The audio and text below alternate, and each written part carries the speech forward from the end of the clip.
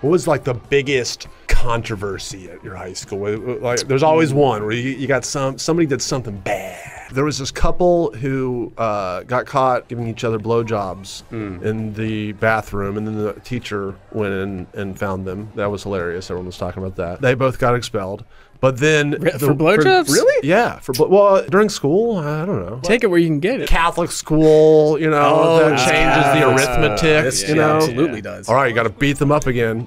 Here we I don't are. want to play this anymore. Yeah, I feel like we can find a better school game, right? But the big one that I got blamed for, and I still get people asking me about this, somebody went and took a dump during a school dance and then brought back part of the shit and laid it in the middle of the dance floor in a napkin. Some people thought it was me, and it was not me. And then, and I, in fact, not only that, I was not even at the dance at that time. It just was one of those things that got repeated enough to where for years would go by and go, weren't you the guy that shit on the dance floor? I'm like, no, I was accused of it. They ran the investigation. Oh, the school held like an inquiry? The rumor went around the world 1,000,000 times before the truth put on its shoes. Was the culprit ever? There are lots of suspects, and I have my suspects on who I think the suspect is. Call them out. Yeah, list them by name here.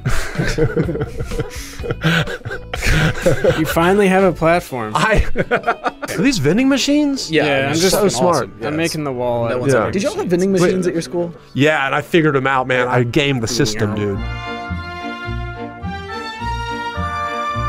If you can find a vending machine that has a conveyor belt system, you know what I'm talking about? Yeah, I think I know what you're talking about. So what you do for this is you stuff your hand up into the hole, okay? So it's just stuck on the conveyor belt, and then the vending machine tricks itself into thinking that it's out of stock of that because it didn't feel the drop in the weight. There's a sensor. So then it says, sorry, we don't have Mountain Dew. And then I go, hell yeah. So then I buy something else, and then I block that one. And they're like, sorry, we don't have Twizzlers. And then when it's fully stocked up on the conveyor belt, I just let it ride, and I get my jackpot. Come on, man. Come on, man. Let's go, for the price of one. Vending machine life hack.